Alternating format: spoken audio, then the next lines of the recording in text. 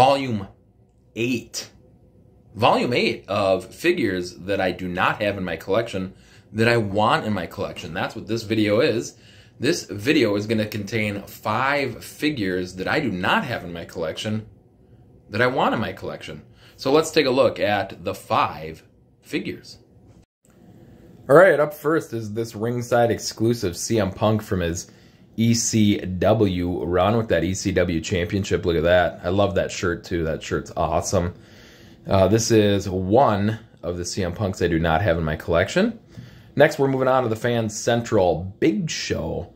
I love the red, white, and blue flags going down the side and that big Andre Memorial trophy. Pretty sweet figure. Then we do have this Fan Takeover Randy Orton. Out of all the figures, this is probably the easiest one to find. Hopefully someday I'll find it for the right place. Place? What? Right price. And add it to the collection. Next up, Decade of Domination. Big Show. I do not have this one. I only have 2 Big Shows in my collection, believe it or not. So he is one of the most sought after figures for me. And CM Punk, the SES ringside exclusive. Here it is. This one for me is one that I'm going to have to wait until they re-release it, if they ever do. If not, I don't know if this one will ever be in my collection.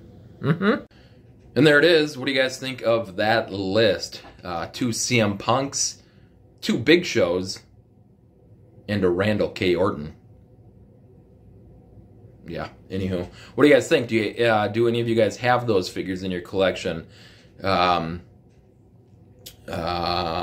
Mint on card and or loose. You guys know I'm a loose collector. I know that SES Punk is super expensive. So I know for me personally, I hope that they re-release some of these figures. But let me know your thoughts on that in the comments. And with all that said, hopefully we'll see you on the next video.